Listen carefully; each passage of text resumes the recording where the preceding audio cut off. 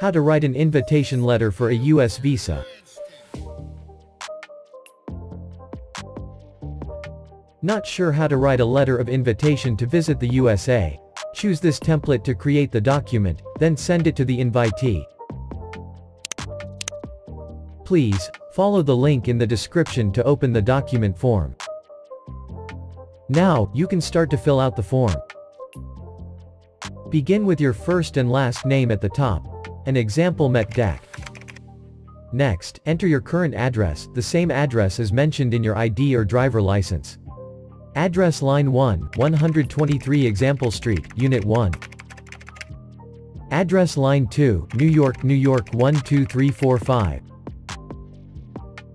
Then, type your phone number, 111-222-3333. An email address you own, inviter@example.com.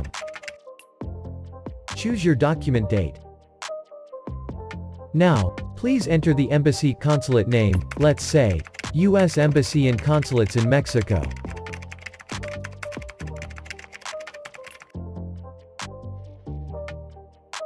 The consulate's address line 1, 321 Consulate Example Street. Address line 2, New York, New York 12345. Next, add up to 3 invitees you are planning to invite to the USA.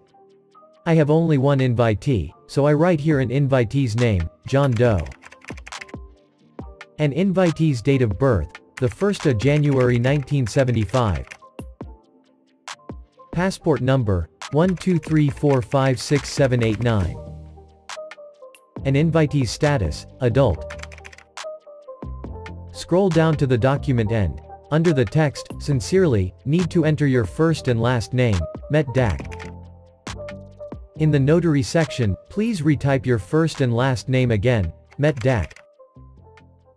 Good job, your document is ready. Check your personal information one more time, and click to the Buy button.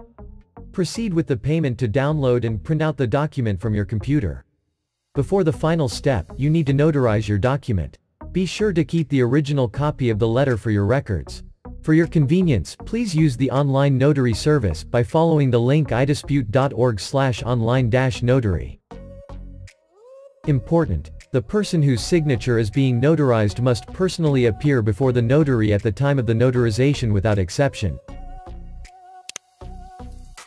Finally, send the invitation letter by mail. But, if you are busy and don't have time to drive to the post office, you can mail a letter online. No more trips to the post office, no worries of social distancing, save time and do it online with lettercarrier.org. Important. You can keep a document copy on your computer, but it's better to keep a hard copy of the one you sign and send. Always keep a copy of the document, certified mail receipt, payment receipt, so you have a record. If you enjoyed this video, please subscribe, like and share it with your friends. Looking for a particular document form, kindly leave a comment below, and we will consider your request. Thanks for watching.